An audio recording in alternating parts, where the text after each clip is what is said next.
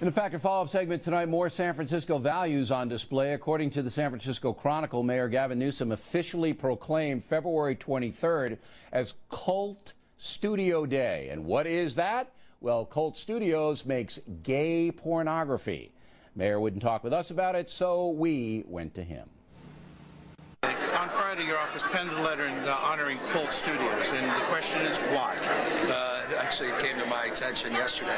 It's a good question. The fact is, I don't know enough about the organization to even pass judgment. But what little I do know, I was surprised that someone on my behalf wrote something on my behalf expressing an opinion that they never passed through my office directly. It raises a question. Sometimes things that are maybe might play politically expediently in San Francisco could be misinterpreted elsewhere? Yeah, of course. But I mean, I don't get caught up in all that. I let other people get caught up on all that, and people forgive and forget, and if they don't, that's fine. That's their business. All right, joining us from San Francisco, former Board of Supervisors President Angela Aliotta. Do you get the feeling things are out of control a little bit, and the mayor doesn't even know who's signing the proclamations honoring Colt Day, and Colt is a gay porn outfit? You get the feeling maybe it's a little out of control? Actually, no. Let me just say that, on a serious, of course it's ridiculous honoring any kind of porn, gay, straight, or any kind of porn. It's outrageous, actually. But the issue here is one of these certificates. I spoke to Gavin this afternoon. There's been over 3 years of certificates, and this has never happened.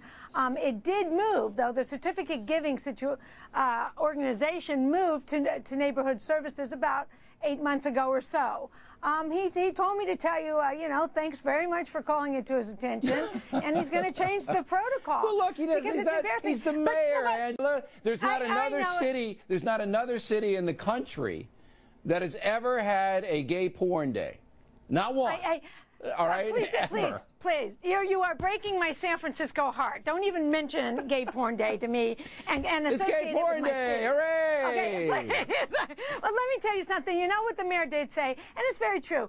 An elected supervisor brought the certificate to the neighborhood service department of the mayor's office. When someone with that kind of representation brings it to the person in the mayor's office, I mean, the mayor cannot be checking 200 and 300 certificates. Of course he can't, but the guy should be fired immediately, and nobody would dare do that even here in New York. Even in New York, which is a very liberal city, nobody would dare do this because there would be consequences. The problem with San Francisco, there are no consequences for this action. And here's how bad it is. It's not just San Francisco.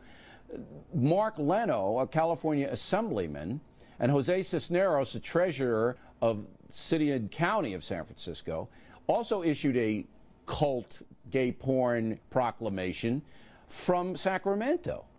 So basically, you have the state of California honoring the gay porn people, as well as the city of San Francisco. And you wonder why San Francisco values is mocked and your city is mocked and it's looked upon as a modern-day Sodom and Gomorrah. You wonder, Angela? Come on. This is one of the greatest cities in the world, Bill. Make no mistake. Well, look, if something happens, I don't want you. World-class city. Yeah, world-class, and you have a world-class porn day.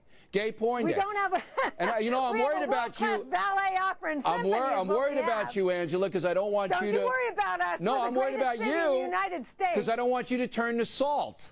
All right. No, I'm not turning to salt. When the big one comes, if you turn and look back, you know what the Bible says. You'll turn to salt. Come on. Hey, don't worry about me. All right. I'm worried about Mayor Newsom. You tell him. I'm worried about him. I think he's lost control. No question.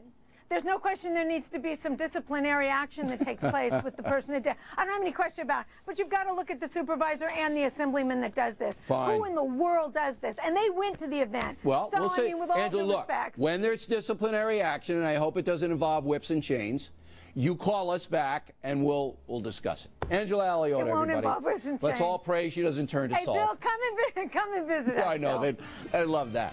Maybe on the next, no. When we come back, step right up.